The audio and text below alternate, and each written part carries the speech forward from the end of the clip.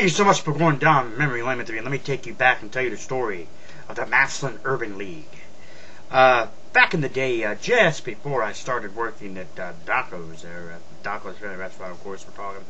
Just before I started working at Daco's, I had got out of school there in May of, I think it was like the 29th or the 31st of May that my graduation there from Washington High School was there, and had to work for GA, or GR is what it was called, General Relief or General Assistance. Basically getting help from the government or whatever, and you actually would have to work for a paycheck doing some government work or whatever it was. And for me, I had to work there at the old Lincoln School, Lincoln Elementary School. Was there on 3rd Street Southeast there in Massillon, of course.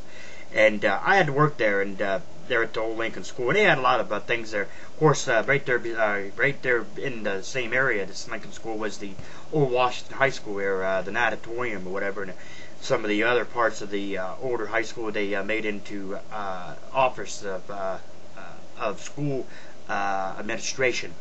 Anyway, nonetheless, I worked there, and they had a little bit of things. They had the United Way was there. The American Red Cross Massillon branch was there, and also had the Massillon Urban League was part of there. I don't know if they're still into that building there or not. It's been, like I said, it's been a while. But anyway, nonetheless, the Massillon Urban League, Mrs. Jackson, I basically went in there and had to, clean the floors, clean the gyms, where they had a lot of their presentations, the different groups or whatever had their presentations. And I went in there and I actually, went to the Massillon Urban League, or actually had to go and clean the Massillon Urban League one time. Miss Jackson, if you will, was in there. Miss Jackson told me, she goes, "Let me tell you something, honey." She says, "Do you have sexual intercourse?"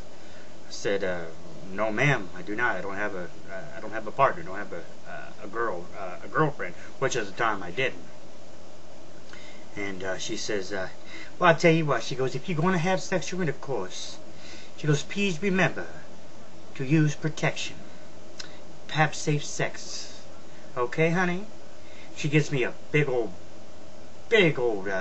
pocket full of, it's a big old handful, I should say, of condoms. Says, "You go ahead, and if you need any more, anybody needs some, tell them to come see me, or you can get them for him. We must remember to always practice safe sex."